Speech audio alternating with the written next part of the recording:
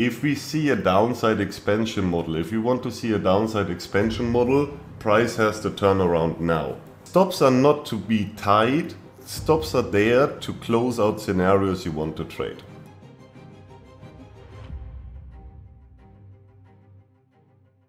Today we're going to focus again on the ES. That's my favorite instrument, and everybody who's starting with trading and the DR trading, you really are in a very good space if you trade the ES.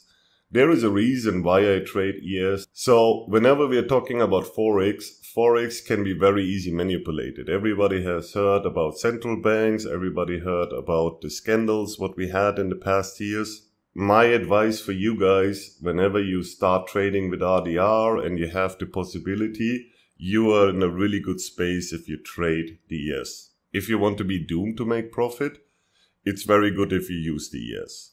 For me, I want you to understand the basics first. And when you master ES, you literally can trade everything. That's not a problem. You should, always when you trade, you always want to have the probability into your favor. Using an instrument which gives you that favor is just good for you because you're having a higher probability to make profits. Okay, let's go. We are closing and this is the Sunday opening. What we can see here, and I'm going in detail explaining everything so that you really get a good understanding what are my thoughts. And also what are my trades, why I'm placing the trades, what is my thought behind it. So let's go. So we are opening with the gap. Let's see how our ADR will look like. So market continues to go down. A gap is closed only when we reach the closing price from Friday. It's not closed here. It's not closed there. It's really closed for me only when we reach the closing price from Friday. So we open with the downwards gap and now we see a rejection from the gap areas to the tick. Price is continuing to go down and now we are forming our ADR. So far, even when the ADR is not ready yet, what we can also already see is this rejection gives you an idea about that the market and the price action tends to be more into the downward area. This already tells you or gives you a hint to expect price action to drive lower.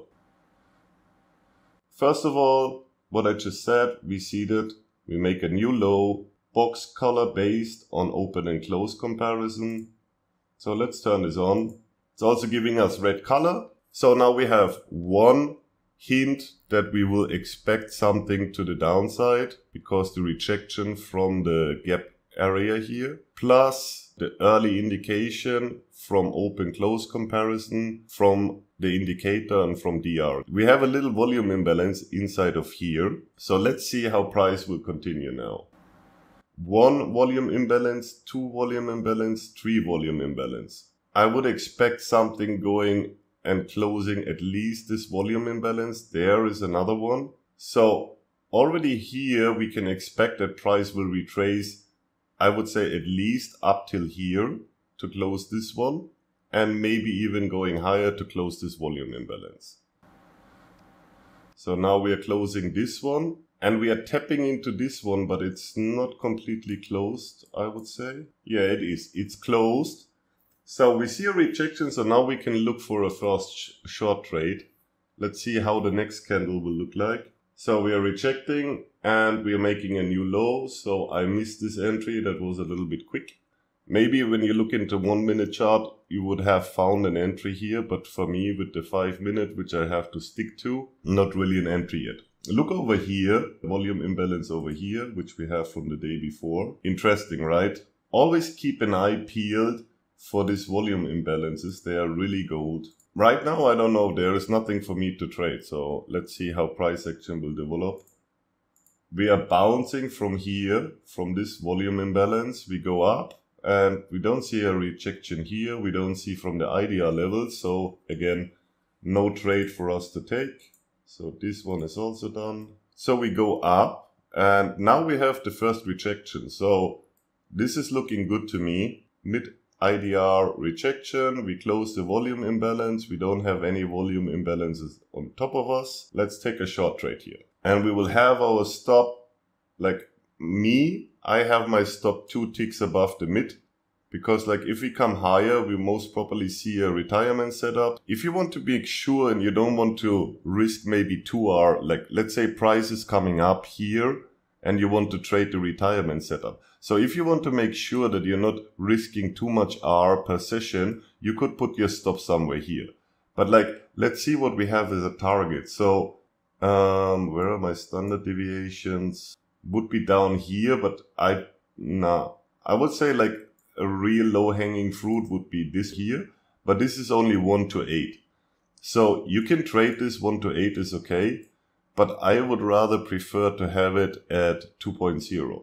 My trade, that's the reason why I would have my stop over here.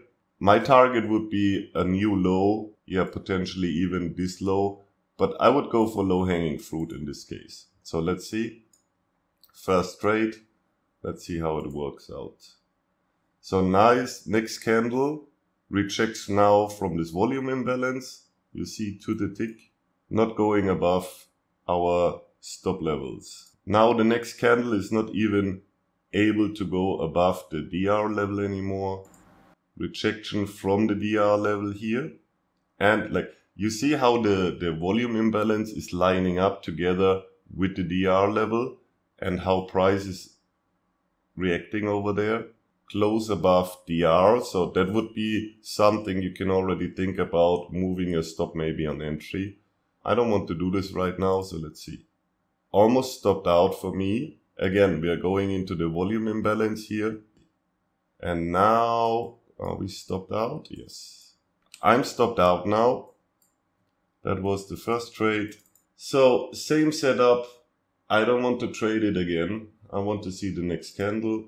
So now we're getting a rejection from the opening price, but I want to see another candle maybe. We're closing below the volume imbalance again. I don't want to take it right now. So now we have a volume imbalance over here, so I still don't want to trade it because it's not clear yet. Whenever you see a volume imbalance, so we have a strong move we have a strong bounce from over here. We're not able to keep the DR low levels clean, so we're coming up here. So still nothing I want to trade. Okay, now I have to take it. So 2 times we're coming here, we are not able to take out the levels over here. So that you know, when I'm trading and I'm doing it the same in the backtesting. So I'm allowing myself a maximum of -2R for any DR session I'm trading. So if we should lose here, the session is done for me. I'm not gonna trade in this session anymore and we will go to the next one. So we're gonna enter here and we will have our stop this time 2 ticks above this high and our target would be a new low. So let's see how this turns out. In my view, I have to take it. We have the confirmation to the short side, so we are looking for a short entry. This could be classified already as a retirement setup. But for a retirement setup, I like to have it more close to the DR, IDR levels. But this is technically could be classified as a retirement setup. So let's see. We are keeping the opening price line. We are going directly below the mid price and we are rejecting from there. So everything fine so far. We are retracing again. We are bouncing now from the DR levels. Trade was already 1R in plus. I don't like this bounce, so let's put our stop on entry. So stop goes where we entered. And we're getting stopped out again. Okay, one more time, stopped out. Let's see. So now we have retirement setup. So I will enter for the retirement setup, stop 2 ticks above the DR levels, target new low. What time is it? Yeah, we have still 2 hours time, so all fine. Again, if I lose this trade, I'm not gonna trade this session anymore. So far nice, rejection keeps going. I'm not drawing out every volume imbalance, but here again, volume imbalance, we are rejecting from here, so I expect price to move back into this area, so at least I will get a retracement. Can happen that we will bounce from here, but I'm looking at this, when I'm trading, I'm not having them on my chart, I just see it. So here is the moment where you have to be a little bit worried about your trade because you see a bounce from the volume imbalance. but now we are going below, so everything is fine. We are breaking the opening price, which is also in line with the volume imbalance over here. So now we go below, now we are even below the mid price. So everything looks good so far for the trade. We are staying below the mid price, so it's okay. And we are staying still below, but we are not really going down more. We are rejecting from the IDR levels. Now it's 105, so we have another 50 minutes left for this trade. I like this rejection over here, so we go down. We try again to come up, but as you can see, price is not able to breach this level. We are trying to get lower, but we are not able right now to go lower. So we don't have support in price action for the lower prices, but also we don't have support to go higher. So we have clear rejection from this upper area. Not even one body close below, above this level. So that's positive, but let's see. So now it's 145. We are reaching the lower DR levels. So rejection from the low IDR. So what I will do now is put the stop on entry because we are coming close to the end of the session. I will keep this trade and see how it will play out. Again, here we have volume imbalance and another volume imbalance. So stop goes on entry, so we can't lose with this trade anymore. So that's our stop level. And let's go. So nice rejection from the volume imbalance. We are staying now below opening and the mid DR levels. Rejection from the volume imbalance over here. First time we are closing below the IDR levels again. Taking out this relative equal lows. So if the market wants to turn, it's gonna turn now. That would have been already like, you could have taken the same trade and you can take it out here. That would be 2R and below here it would be 2.7, but we are waiting for this.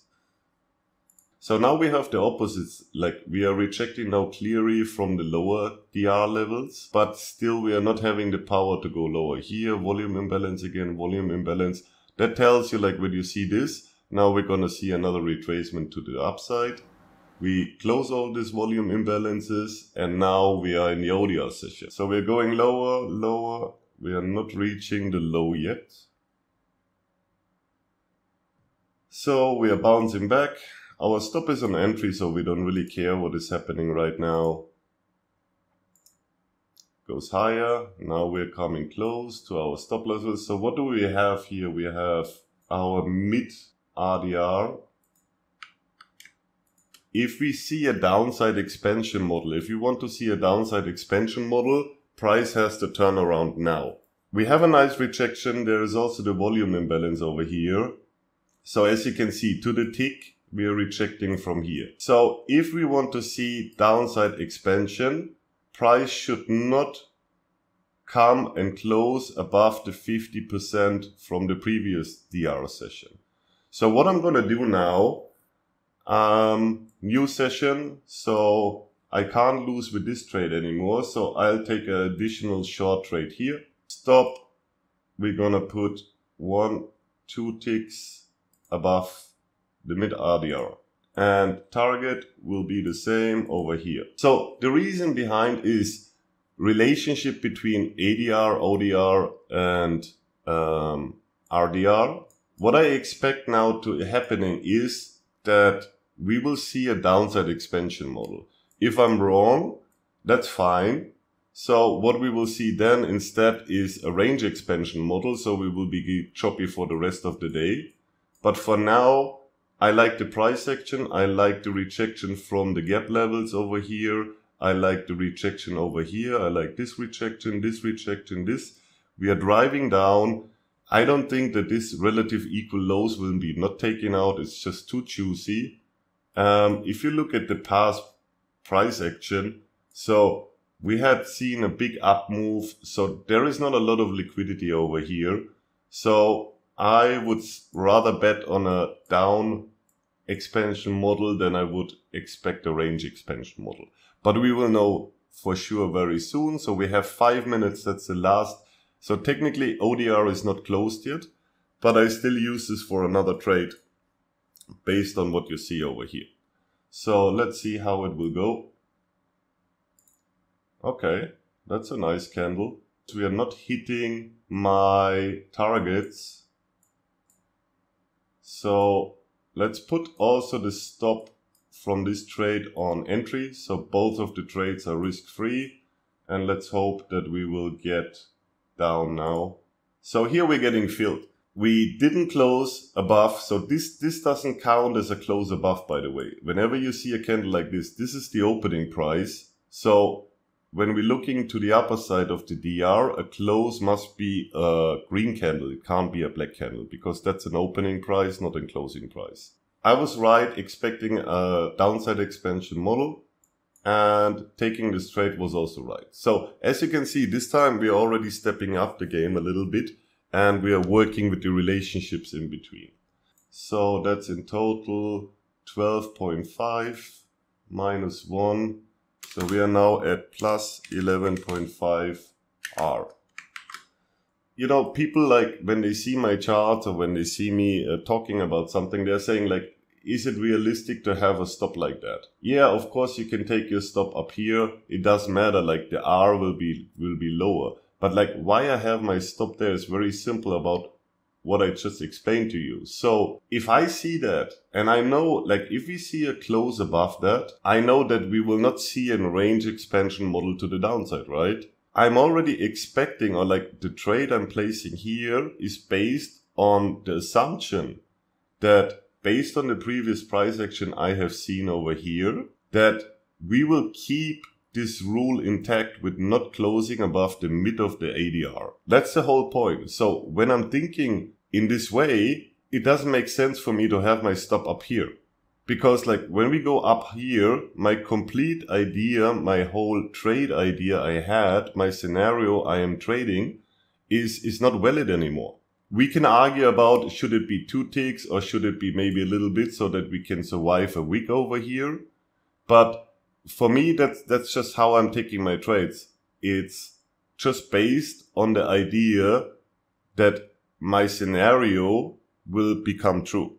And that's trading at the end of the day. You see a scenario and you trade the scenario. If you're wrong, you're getting stopped out, that's it. Fine. If you're right, your scenario will come through like it did in this case. Yeah. Lucky, maybe there was some news, I don't know. No, it's not even a news time. Maybe some European news, I don't know. Lucky that it happened in one candle, but it doesn't matter at the end of the day. Close above here takes out my range expansion model to the downside or my downside expansion model. And by that, that's why I put a stop over there. Because then I know, okay, I was wrong. My scenario will not become true. And if I get only wicked out, let's see, we have a wick over here and it stops me out and we go below there. I just take the trade again. Stops are not to be tied. Stops are there to close out scenarios you want to trade.